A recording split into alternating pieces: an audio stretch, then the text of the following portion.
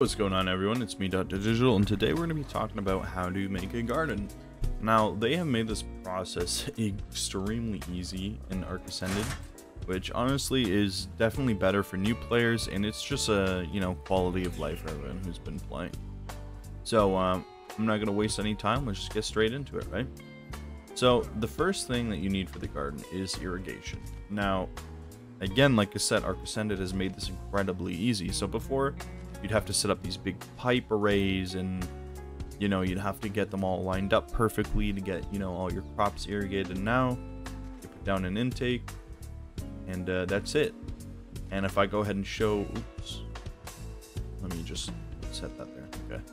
And if you go ahead and show the range, and there you are. As you can see, it's essentially wireless water. I don't know what technology the Ark gods have found out to do that, but it worked, and it's honestly really nice. So as you can see, anywhere within this area there is water irrigation. Now I do have a water tank in my inventory. There it is.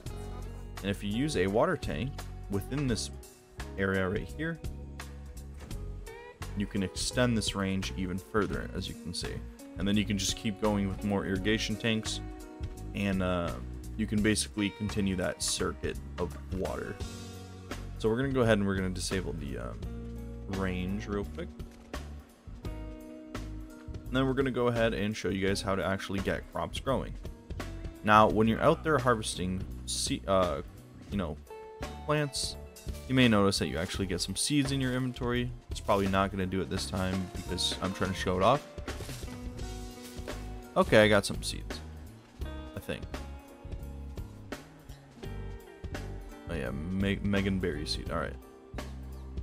So we're just gonna go ahead and use an actual useful seed. So we're gonna use an Arco berry. And there are two things you need. So you need to use a seed, and you need to use some form of fertilizer. So that can just be feces, or it can be just fertilizer. So you're gonna go in here, you're gonna deposit the feces and the seed, and as you can see, it is fully irrigated in this little menu at the bottom here, and it has 7,500 fertilizer. Now it uses fertilizer to grow. As you can see, I put this one down approximately like 10 minutes ago, and it's used about 1,000 fertilizer. So you do need a decent amount of fertilizer. I wouldn't only put one in there, but yeah. So there you are. And the reason why we have the greenhouse structure around this is to get this greenhouse effect out of it. If you can look at the bottom there, it says greenhouse effect 180, and that's what you want. So I can go ahead and show you guys how to make a simple greenhouse structure real quick.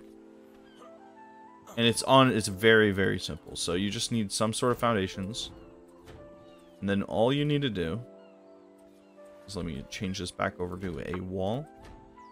And all you need to do is just go around the structure and just surround the whole thing with greenhouse. Any sort of greenhouse structure will do.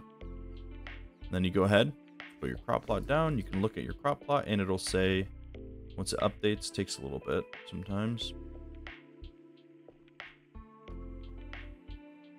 There you go, greenhouse effect. For some reason, this one says 300% and the other one only says 180. I'm not quite sure what's going on with that. Now it says 300%. Alright, that's good. Alright. So, you need to get the 300% greenhouse effect to get the maximum speed. And like I said, we already have the pipe down, so this is connected. So if we take a look again, everything's irrigated, and like I showed you over there, all you need to do is throw seed and some fertilizer. Now that you have the basics down of actually gardening, let me show you some more advanced stuff, which it's not really advanced, but some utilities to make gardening even better. So the first thing you're going to need is a Fiomia. Now the Fiomia is amazing because it will just generate massive amounts of feces for you to use to fertilize all your crops. Now, if you want to go even further with this, you can refine that feces into fertilizer. Just like proper fertilizer in the dung beetle's inventory.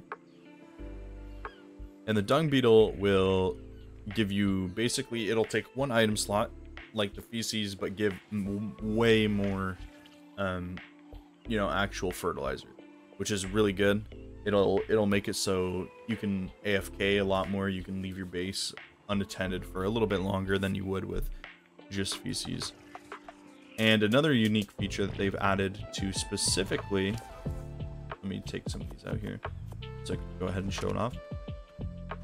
To specifically Ark Ascended, they've actually added basically a way for you to have automated feces gathering. So as you can see, the dung beetle is doing a little animation there, and if we go in his inventory, it's completely full now, which is super nice. Now, the fuel meal will automatically produce feces, as all dinos do, but if you do want to speed up the process, you can go ahead and throw in some stim berries, hold E, and there you go.